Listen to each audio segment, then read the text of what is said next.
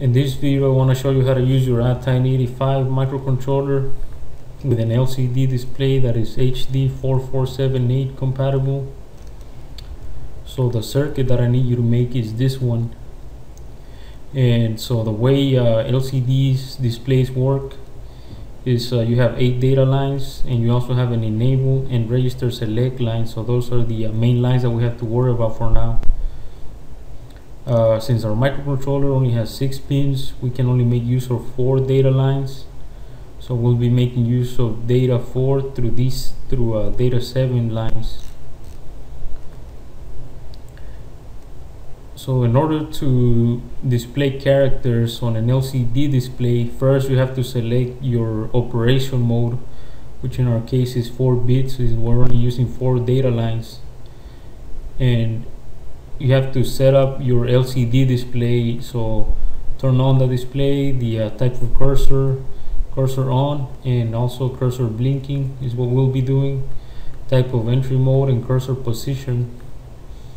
So when you send a command, you pull your RS or register select pin on your LCD display to 0, and then you send the particular command. Since like I said, we're only using 4 data lines, we first send these 4 bits and then these 4 bits. The pins D0 through D3 will be connected to ground directly. So the only bits that we can control with our ATtiny85 are the D4 through D7. Now to start sending characters, we pull our register select line to 1, and then we send the bits for the character that we want to send, in this case H. And also, before you send a command or a character, you have to pull your enable pin to 1, and after you're done you have to pull it back down to 0. So this is the circuit once again. My potentiometer is just there to be able to change the contrast of the display. My 4 data lines D4 through D7 are connected to PV0 through PV3. My register select line is connected to PV5, which is the reset pin, and my enable pin is connected to PV4. So I'm gonna be posting links to these websites that show you the how LCD displays work, and they also had some code for an ATmega AVR microcontroller. So I got the code from this website and modified it so that it works with the ATtiny85. So this is the code. I made some constants so that our code makes more sense. So my enable line is connected to PV4, my register select line is connected to PV5, then I have this function called send nibble. This is the value of my reset pin. If I'm sending a command, it will be 0. If I'm sending a character, it will be 1. And this is the bits that I want to send. So this is where I make my pins PV0 through PV5 outputs, so that makes them outputs.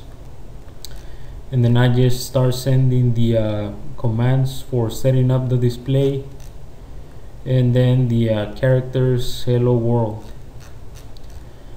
So like I said initially, this is where I set my enable pin to 1, send the data, and then disable my enable pin while keeping the data the same. The next thing I want to show you is that since we are using the reset pin, which is by default an input, the only way for us to use the reset pin as an output is to disable the reset fuse. Now one thing you have to know is that once you disable the reset fuse, you will not be able to program your ATtiny85 microcontroller. So remember that if you don't have a high voltage programmer, you will not be able to program your ATtiny85 again.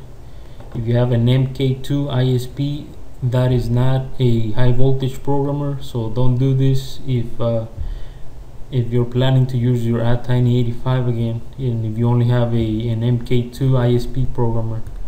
So of course you want to compile your code, and then you want to upload your code